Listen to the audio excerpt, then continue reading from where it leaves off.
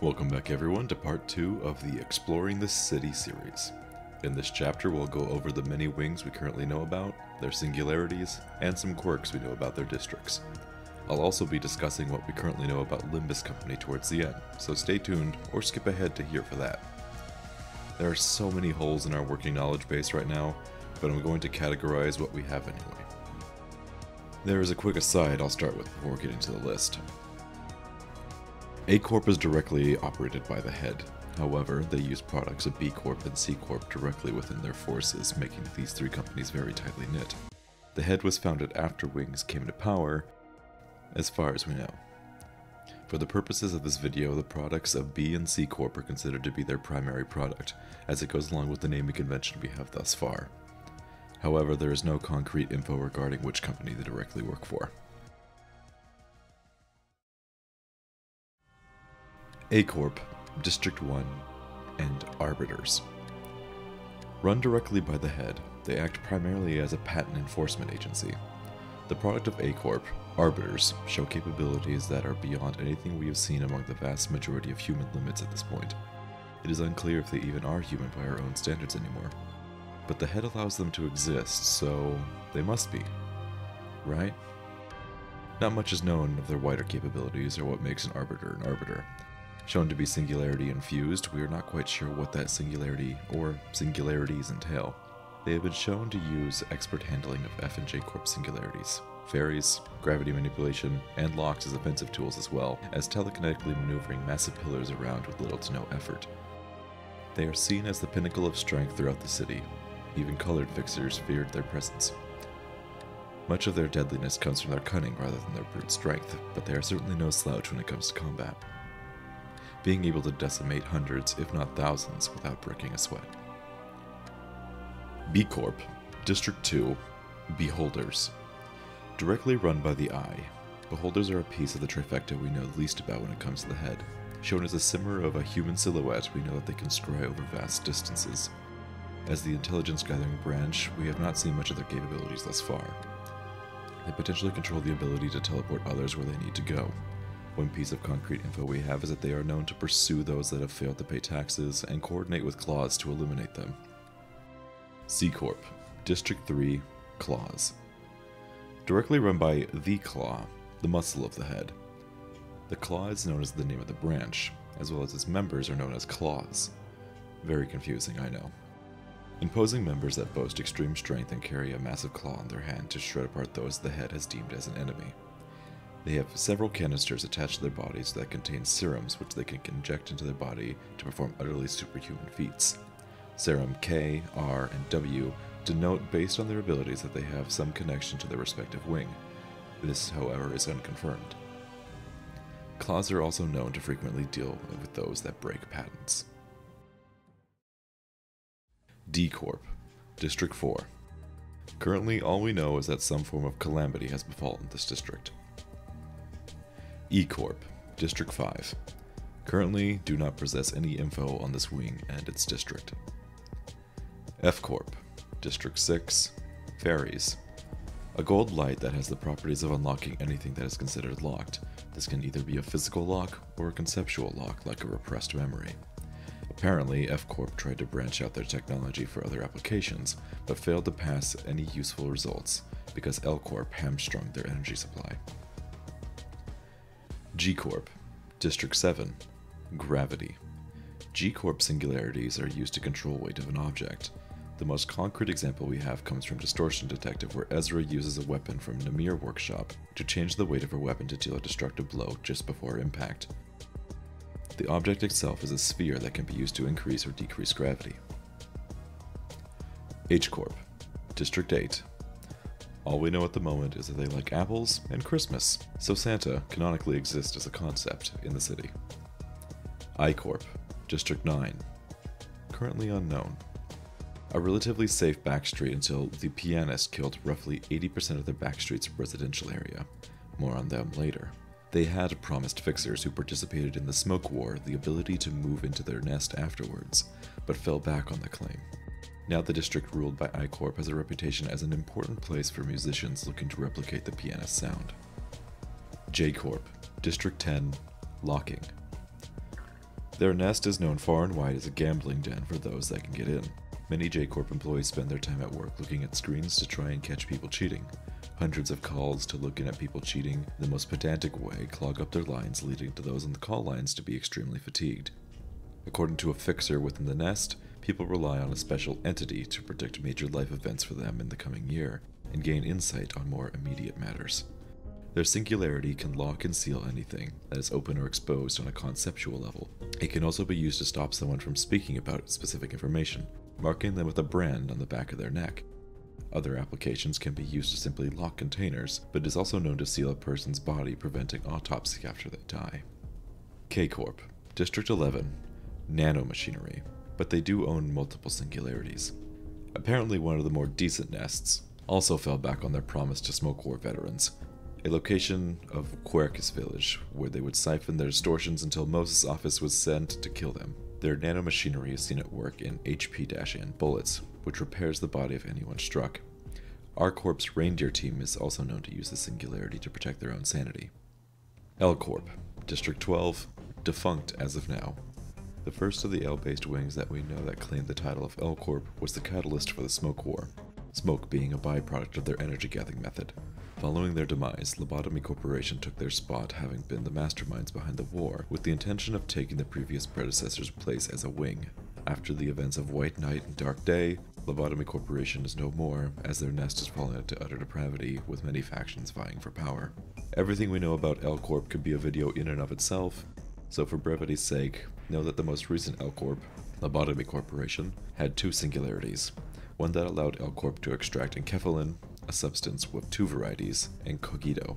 Enkephalin can be used as a fuel across multiple devices, or it can be abused as a hallucinatory drug. It comes in both liquid or gas form. Cogito was formed in secret. It was the basis for the Seed of Light project, and is the reason Gary and a few claws went to dispatch Lobotomy Corporation, using intel they had from a mole in the company. Lobotomy Corporation and their cast has been the primary focus of both the titular game of the same name and Library of Ruina. Much has changed in the city due to their actions. M-Corp, District 13, Moonlight Stones. The most important thing you must know about District 13 is that it is the origin of Ham Ham Pang Pang, the most important sandwich shop in the city. M-Corp's singularity is Moonlight Stones, small stones that emit a golden shimmer and are used to mitigate or nullify psychological damage from mental attacks or from witnessing something traumatic. Apparently, they function by amplifying a single thought or process in the mind and fortifying a barrier around the mind.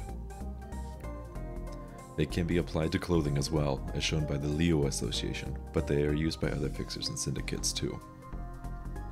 N-Corp, District 14, unknown. Moses' office is located here, and we don't have much info, but we do know that they have a taboo of absolutely no recording, video, or audio in their backstreets. We are introduced to the concept of taboo hunters, which are fixers that are hired by the wing to retrieve those that have broken their rules and deliver them to the wing. Those that are captured are never heard from again, even by the hunters who send them to the wing. It is unknown how they tell if someone has broken a taboo. Side note, all of the buildings here are painted pure white. O-Corp, District 15, unknown. All we currently know is that there was an event that when the wing's feathers had suffered enough stress, they began to ballooning in size, causing their heads to explode. Call center clerks suffered the greatest from this phenomenon, later classified as the balloon people distortion. P-Corp, District 16, possibly food preservation. More on this later. Q-Corp, District 17, unknown, but it is where Roland is from, and apparently a pretty decent place. R-Corp, District 18, replication. A highly militaristic organization. The 4th Pack, an unruly but extremely useful band of soldiers in the employ of R-Corp, work here. The 4th Pack's teams are also known to be named after animals that start with R. Known to explore the outskirts and ruins in search of something, most likely old world relics that they can use or sell. Their soldiers are extremely skilled and easily replaceable through their means of the singularity. Soldiers that pass away can be recreated numerous times and are pitted in a battle to the death to produce the strongest survivor possible in the end. The whole process is made possible using T-Corp singularity to dilute several months into a fraction of that time. This process, through their hatcheries, allows them to bypass the head 7-day policy on clones, but it also takes an inordinate amount of energy. S Corp, District 19, unknown. All we have to go on at the moment is that they are connected to the Great Lake to the southeast, and apparently does a lot of fishing. Yeehaw. T Corp, District 20, Time Track. A wing with the singularity that has the capability to preserve the present by binding time. TT2 protocol is their primary application of this, as we have been shown so far. Allows time that passes within a confined space to move at a much faster speed compared to the outside world. The most extreme example of this, where thousands upon thousands of years were condensed into roughly 10 years for the rest of the city. Working with W Corp's warp trains, they collect time for their impossibly long voyages across dimensions. Another example of more everyday uses are pods that can stew meat that would usually take 3 days in 10 seconds, and an assassin device that can subject a target's brain to years of solitary confinement, almost instantly, driving most individuals insane. U Corp, District 21, Stasis Preservation Boxes, primarily shown off in Distortion Detective, where a severed arm was placed inside to halt it from decaying. It is known to be used for food or injured people as well. The boxes stop time from moving, acting as a perfect freezer and keeping the objects stored in them from decaying. V Corp, District 22, unknown. The Thousand Needles phenomenon was investigated by Dawn Office here, before eventually being the site where Crying Children Distortion killed 80,000 people. This led to their nest requiring an investigation by the Leo Association, hired by V Corp. W Corp, District 23, restoring to a previous state. While their outward product is the warp train, that is actually just the product of an old company's singularity they bought the rights to. They utilize so many singularities to make their systems go, but they're also extremely paranoid about their secret getting out. Their actual singularity is the ability to restore something to a saved state.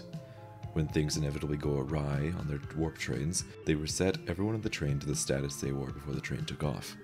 Employees are sent inside to scoop up everyone's bloody mess, separate them by genome, and reset them back into that person. Conversations will pick up where they left off with only a few known side effects.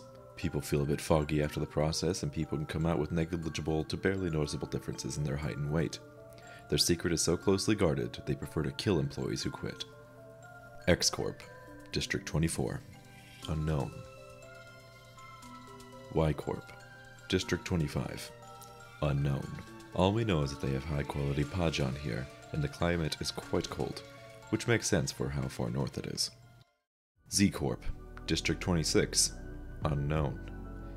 We don't even know where it is. It is theorized to be out in a remote location, or under the city to some capacity. We do know that it exists through numerous mentions of 26 wings. There are a few more things that fall under this series that I should elaborate on before ending this video. Some of these are just footnotes that we have gathered so far, or our speculation off clues that we have come across the series. H Corp. Not known if it was a wing or not, but we do know that it was destroyed by the Arbiter Garion before the events of Lobotomy Corporation. P Company. Possibly the P Wing, but it is unsure. Shelter from the 27th of March references P Company. It is unknown if this is a translation error, but either way we do not have enough info as of yet to confirm if they are a wing. There was also a wing known for making tattoos able to augment one's abilities. Confirmed to have fallen after the patent expired, another fallen nest is one responsible for human silk, a material made from a person that can transfer the original person's abilities to the wearer of the garments made with human silk. Finally, we know that Yi Sang, a sinner in Limbus Company, was a researcher at an unknown wing. Speaking of Limbus Company, they are a company that deploys sinners to enter and retrieve valuable items from abandoned Lobotomy Corporation facilities within nests. Based on what we know so far, their primary goal is to retrieve items known as golden bows. These bows resonate with sinners and allow one to explore the depths of their ego. Virgil acts as a guide for the company, alongside Dante, to help sinners go about their missions. Project Moon is full of allusions and parallels to all kinds of stories in their media. The Limbus Company also shows use of the ability to borrow an identity from someone else in an endless sea of alternate realities. They use a singularity from a redacted wing to use the ego equipment the company provides. The sinners use both of these tools to exponentially increase their strength. However, it is not permanent. Faust, one of the sinners, developed the engine for the company's bus, Mephistopheles. Last thing I should mention is the Smoke Wars, since I've alluded to them a few times so far. Originally conceived as a plan from the heads of Lobotomy Corporation to pit several wings against the current L Corp, which was a very stingy energy company that produced loads of smoke as a byproduct. With the combined efforts of several wings, fixers, and such, the original L Corp was deposed and the Lobotomy Corporation stepped in to fill the role as that district's wing. That should cover it for this video. Lots of holes to fill as time moves on, but it's good info to have regardless. Next video will be on the fixers and their associations alongside the syndicates and Five Fingers. See you all in part 3. Ciao.